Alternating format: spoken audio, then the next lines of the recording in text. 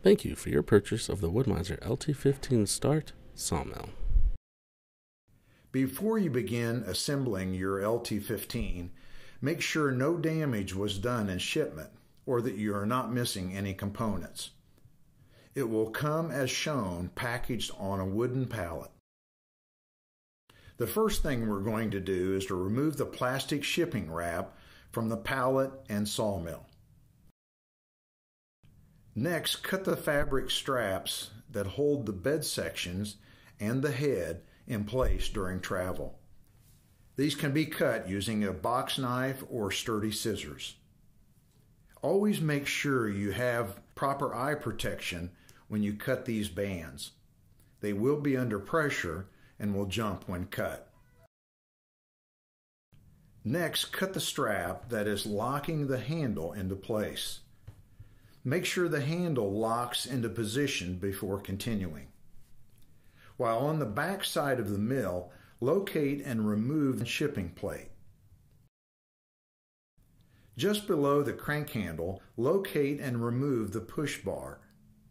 Using the same bolts that held the push bar into place, mount the push bar into shipping plate's original position, ensuring that the push bar is just below the crank handle. On the opposite side of the head mast assembly, remove the bolt that is securing the head into place. At this time, remove all the boxes containing the mill hardware and blade. Set these aside for later use. Now you can remove the two bolts and shipping brackets holding the head to the pallet on the hand crank side of the mill. Make sure to remove both bolts and brackets. On the opposite side, remove the one bolt holding the shipping bracket to the pallet. Do not remove the shipping bracket at this time. This is a good time to remove the track wiper from its shipping location. On the other side of the bed rails, remove the clamps from the shipping location. First, loosen the bolts securing the clamps in place. Cut any existing zip ties and pull the clamp free from the bed rail. Set these aside for later use. The next step is to remove the complete head and mast assembly from the pallet. The required weight capacity of the equipment to lift this is 800 pounds minimum. This can be done with a forklift, hoist, or crane. Slowly start lifting the head. If it is not balanced, then lower and reposition to make sure it is properly balanced. Once the head is lifted high enough to clear the bed section, move it to a safe location until the bed assembly has been completed. Now it's time to assemble the bed. Remove the two bolts holding the top bed section into place. Be careful. The bed section will drop several inches once these are removed. Each bed section weighs about 160 pounds. With two people, lift each bed section and position on a flat surface. For the last bed section, remove the four bolts securing the last bed section to the pallet. Lift the bed section and place on a flat surface. The bed sections can be placed in any order as long as their side supports are located on the same side. Before attaching the beds together, install the leveling legs. Notice the square nut goes on first and is positioned about midway down the threaded part of the leg.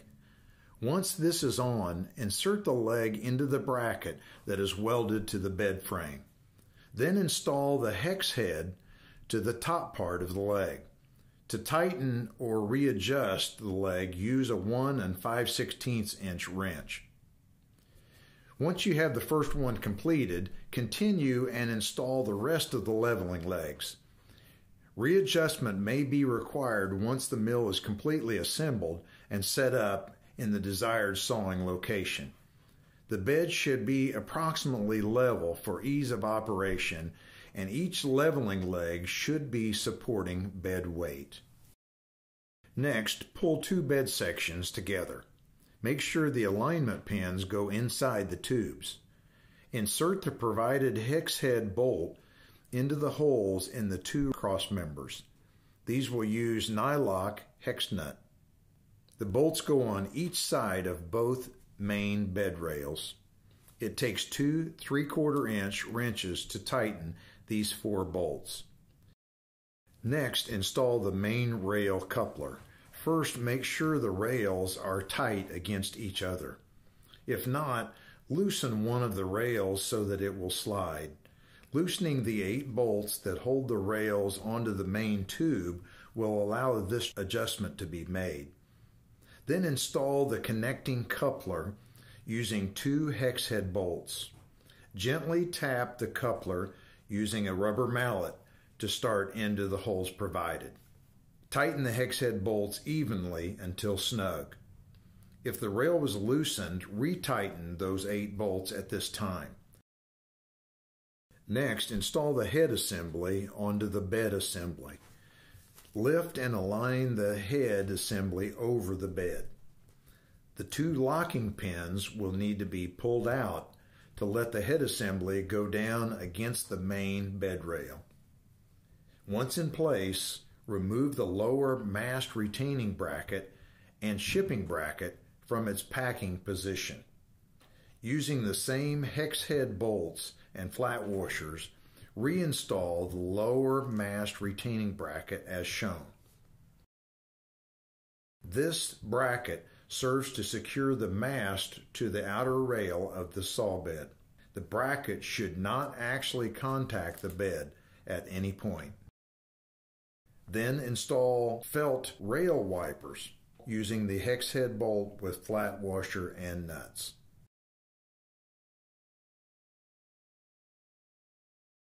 Make sure to pour Dextron 3 transmission fluid onto these felt wipers before installation. The felt wiper should be snug against the bed tube. Before installing the track wiper, remove the hex head bolts and flat washers from the inside of the head mast assembly. When you're ready to install the wiper, pour some Dextron 3 ATF transmission fluid onto the felt part of the wiper. This will keep the rail clean and lubricated. This will be held into place by using those previously removed hex head bolts and flat washers. Next, install the track scrapers to each end of the head assembly by using the provided hex head bolts and flat washers. As you tighten with a 9/16" wrench, make sure each scraper is firmly against the rail. This will help prevent sawdust from building up on the rail and the bed tube. Next, install the 2 end stops using the provided hex head bolt, flat washer, and nylon nut. Ensure that the 1-inch spacer is placed between the end stop and the mounting plate as shown. Repeat for the second end stop at the opposite end of the bed rail. Cut the straps holding the water tubes to the head of the sawmill. Take the clear water tube and push it onto the spout of the white water container.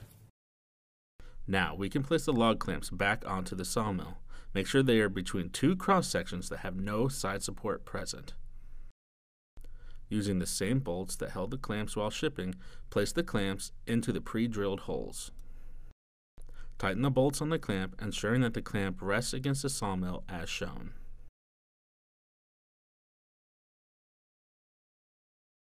When installing the blade, always make sure to wear gloves and safety glasses. Open the 2 blade wheel covers and insert the blade.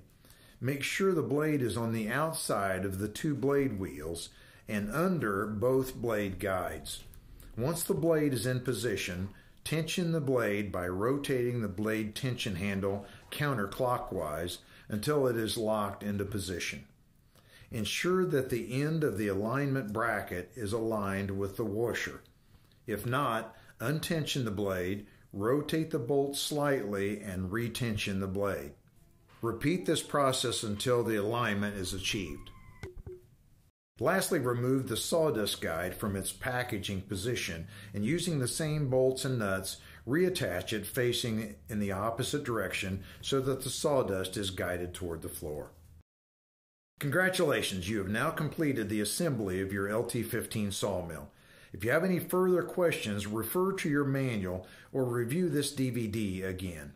If you have any questions not answered by either of these, please feel free to call our customer service department for assistance.